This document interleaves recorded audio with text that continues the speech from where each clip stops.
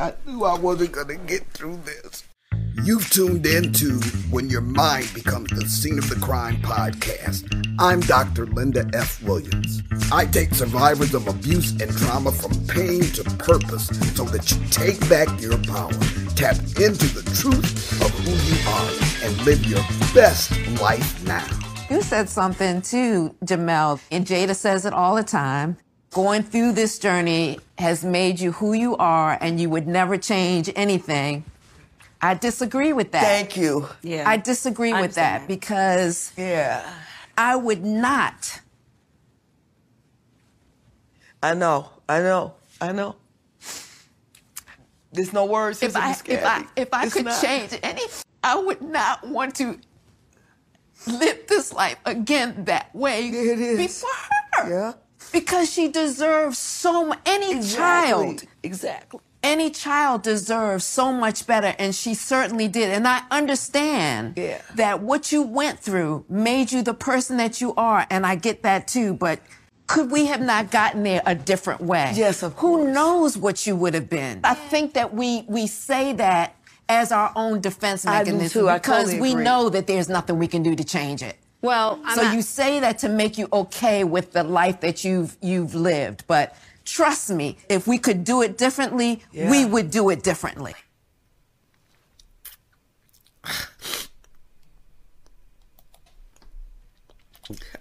I need a minute. I'll be right back.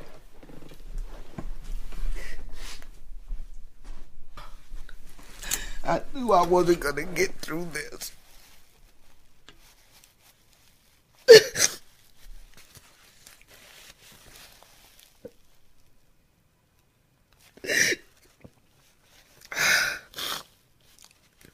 I don't know if I've ever said that to the kids that, I wouldn't change a thing. I don't think I've ever said that to them. So I can really relate to this. I don't want to justify that I made mistakes. I've dealt with them. I have come through healing. I have faced myself. I understand what was going on in my head, the things that I was believing. But that doesn't change the fact that my babies deserved better. I am so glad I ran across this Red Table Talk because I guess I needed the affirmation that these mothers are giving me. It's just like Gammy said, every child deserves better.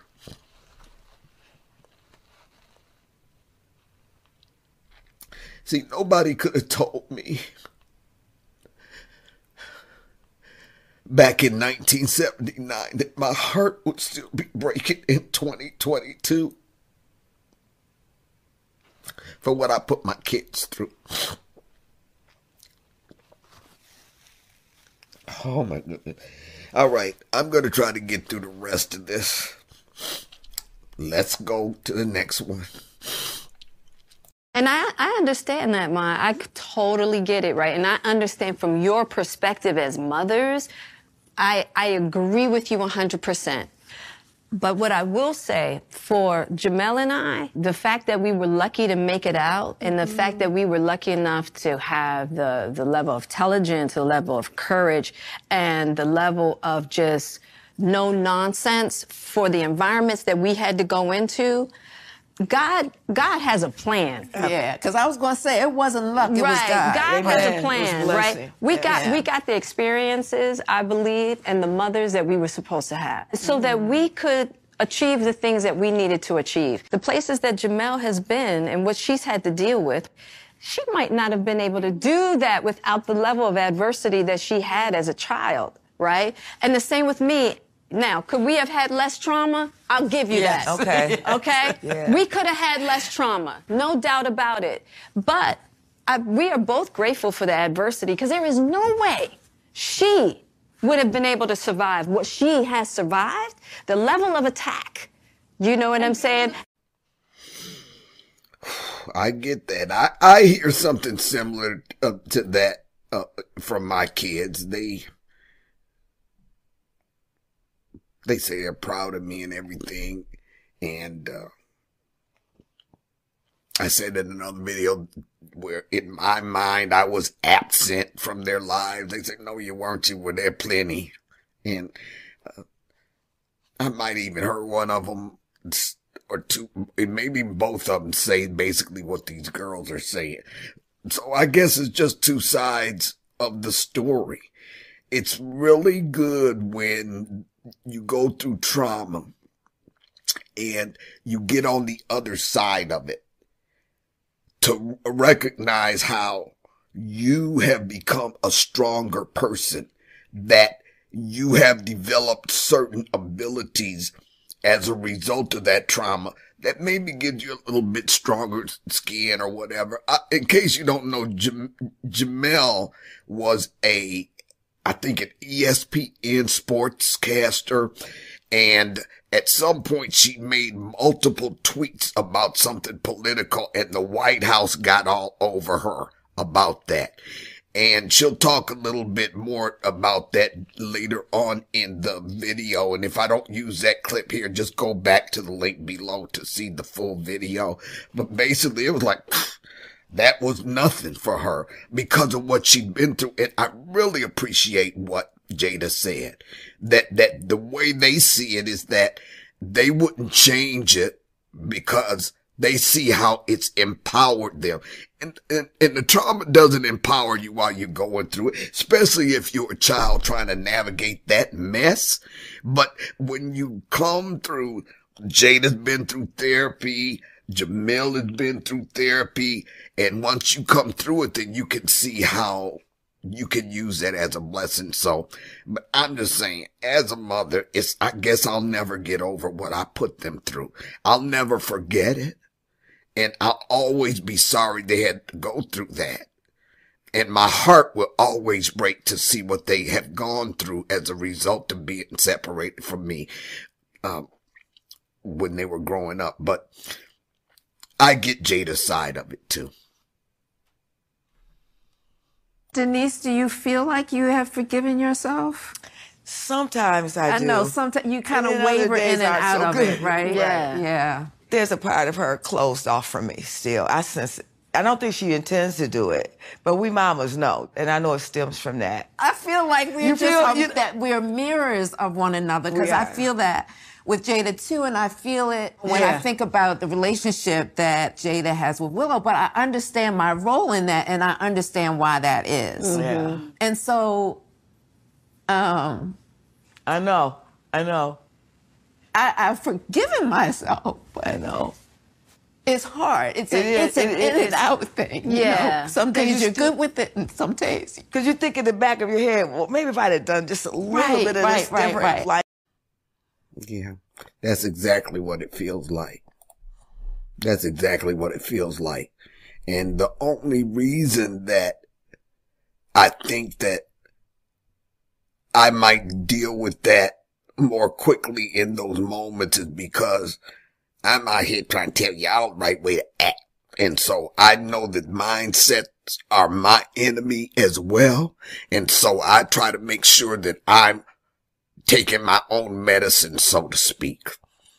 So, Miss Denise, you talked a bit about you were molested by your uncle and people not believing you. And then on top of that, you having to endure horrific rape. yeah. I was coming home from work. Me and a friend, I dropped her off, and this guy came with a parking lot with a gun. He took me into a white van, and I talked to him about my daughter. I said, please let me get back to my little girl. I'm the only one that she has in this whole world to take care of her. After the last go-around, because they don't just do it once, they do a couple of times and stuff. And I ran, and I slid under this truck bed adjacent to where the tires was. Right. And I must have stayed there what seemed like hours, because I saw the van driving around and stuff. After that incident, the drug use became more. Yeah, it took some years. Nobody becomes a dope fiend like overnight. Right. You don't Yeah. wake up to be that's your goal. So it was progressive. But the fallout from that was just so severe. Yeah. And even going through my own experience, I was never raped. Right. But when somebody tried to rape me, I knew exactly what to do. And the reason why I knew what to do is because of her. Talk to your kids. I don't care if you a male, a female, whatever the heck is going on. Talk to your kids about what has you twisted out. If she had not spoken to Jemele, Jemele might not have survived that attack. Let's hear more about that attack.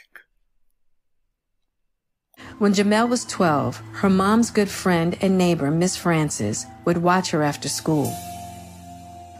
We spent a good amount of time at Miss Francis's house, but one night when my mother had a date, she actually let me stay the night. Miss Francis's brother Cornell also stayed there, and I had always gotten really strange vibes from him.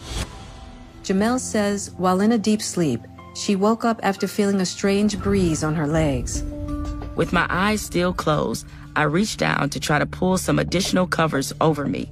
I was almost back to sleep when I noticed that Cornell was sitting on the edge of the bed, staring at me in a way that made me feel exposed. I was too aware of my body. A knot of tension sat in the pit of my stomach, and I suddenly felt edgy as adrenaline surged through me. And so I was instantly terrified because I was like, this is not right. Immediately knew something was wrong. And just remembering parts of my mother's story that I knew at that point, I was like, okay, I need to really be calm in this moment. I'm gonna pretend that I have to go use the bathroom to get past him to go downstairs because this is like an attic. Right. Right? So I'm gonna pretend to do this. I was like, oh, okay. And so I just acted like it was no big deal, but I'm terrified. So I go to make a move to go past him and he grabs me and throws me on the bed.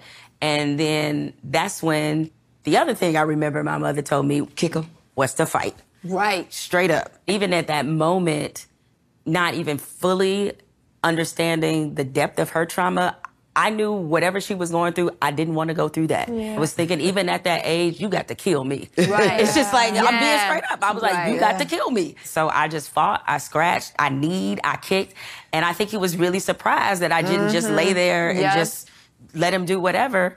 And I struggled to the point where I wormed my way out, got up, ran, woke the whole house up. Hell yeah. And I was like, call my mother right now. Right. Because she always told me, if anybody ever tries to violate you in any way, tell me. Yeah. So Denise, what did you do when you got there? I just leaped. She was choking this dude out. Yeah. And they was pulling me off of him. He said, yeah, well, you was on a date. You didn't care. And that's how they do it. They throw it off them to make you look like a slut. Right. See? It's just a brutal world out there. Yeah, it is. They're mean. They're devils. They're walking demons. I don't know how else I would have handled that if I did not have a mother who had been through it. That's right. And so by the time you were 12, your mother had already talked to you about her experience. Always. See, now, I want to take a minute with this. That's important. This is important, okay? Because I feel like a lot of times we don't have these real conversations with our daughters. And it's the one thing that I learned with Willow. It's like, I'm not telling you this just to be an annoying mother. Let me just put you on game. Right. You know what I mean? Right, and so the fact that your mom took a horrific experience and was like, no, I'm going to have to share this with my daughter and through this educate her. Because I don't want her to go through this. And I think a lot of times through our own guilt, through our own shame, we will withhold these stories. But I think as women, as mothers, it is so important that we share these stories. Because that saved you. Yes. To bring it full circle, despite whatever ups and downs our relationships have gone through, you showed up in arguably the most critical moment of my life. That's how I feel. And I didn't even ask you to show up, right? I didn't have to ask you. You were just there. On the spot. You were there. And so that should be test and proof that when it matters, absolutely I will lean on you when it matters. Okay. I want you to take that in, what she just said, because you raised a strong, confident woman. So it might be areas that she doesn't need you in. But what she knows. She knows when she needs you. And you just got to trust that. I will. And just know. And be there. Yeah, and be there when she calls. No, it's like it was very critical. And then after that, you took me to the police station because I told you I wanted to file a report. And I asked you, didn't I? yeah, you asked me, like, do you want to file a report? And I said, Yeah. yes, I do. And so they took down all the information and everything. And just like my mother, never heard from the police again. And that's what I would hope that my children know. Because as I've healed, I've made being there for them more of a priority. And I've allowed myself to understand the importance of that. And to this day, I know that at least my daughter will call me when she's having some challenges spiritually or otherwise. And I embrace those times because for her to do that shows trust and that she is taking advantage of my being here now, even though I wasn't before. Now, my son, you know how boys are. He's a grown man and he never lets much get to him, yada, yada. But I even have very deep conversations about things, especially surrounding the book, because he told me that until he read that book, okay, so I'm going to put it up right here. Until he read the book, he didn't understand a lot, and it gave him a deep understanding of me as a person so that he could understand some of the challenges that I had and align that with being a child and not being able to deal with or to understand why, from his perspective, he felt like I rejected him. He felt like he wasn't good enough. So we've got to talk to our kids about what we've been through without fail, because that's how you break generational curses. A lot of us, oh please, really, girl, have been through some of the same things that our mothers or fathers have been through, because that generation wasn't talking about. They stuff it. I mean, there's stuff that my mother got in her 90s, almost ready to leave this earth before she could finally spit it out and tell my sister some stuff that we kind of figured, okay? But when you tell people things, you tell them what you've been through so that they don't make that same mistake and the whole thing gets repeated in another generation. See, in the church, we got this thing called breaking generational curses, and I don't know what all it takes based on their spiritual handbook and all of that. I'm just saying, in reality, from a human position, you talk about what you've been through. You swallow that shame that's the perpetrators to bear. That's theirs to bear, the shame. And you talk to your daughters and your sons about what you've been through so that they don't repeat the same thing. That's what her mother did. That's why, as a 12-year-old about to be accosted and go through the same thing her mother went through, she knew what to do. I'm just saying. Things that hasn't come up today, whether trauma is there or not, personality. Personality differences. Yes. We are not born a blank slate. We're born with a temperament that is the cornerstone of our personality. Moms there who have more than one kid, you know they were different in the womb. Yes. So we don't come here blank. Right. And I've heard a lot today from you, Jada, from you, Jemele, that I'm just personality typing y'all like click, click, click, click, click.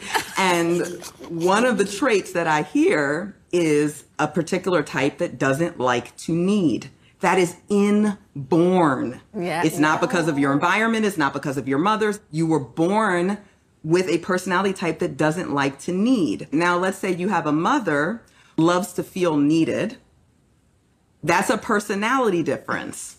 And so then when someone whose personality says, I don't like to need, is in relationship with someone who wants to be needed, it's like opposite magnets pushing apart.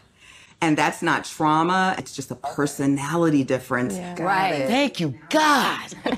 If I'm a metal hanger and you twist me into a different shape, baby, I'm still metal. Right. I was metal from the start and I'm metal now. So trauma shapes us, but it doesn't make us. And a lot of times we can become so frustrated trying to figure out what's the trauma and what's me and unravel that, or just give it all to the trauma.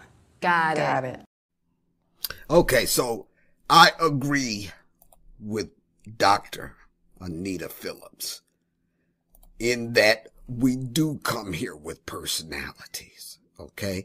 But where I don't agree is that we should just chalk it all up to that's our personality. And let me tell you why. And those of you who have been on the channel a while already have heard this.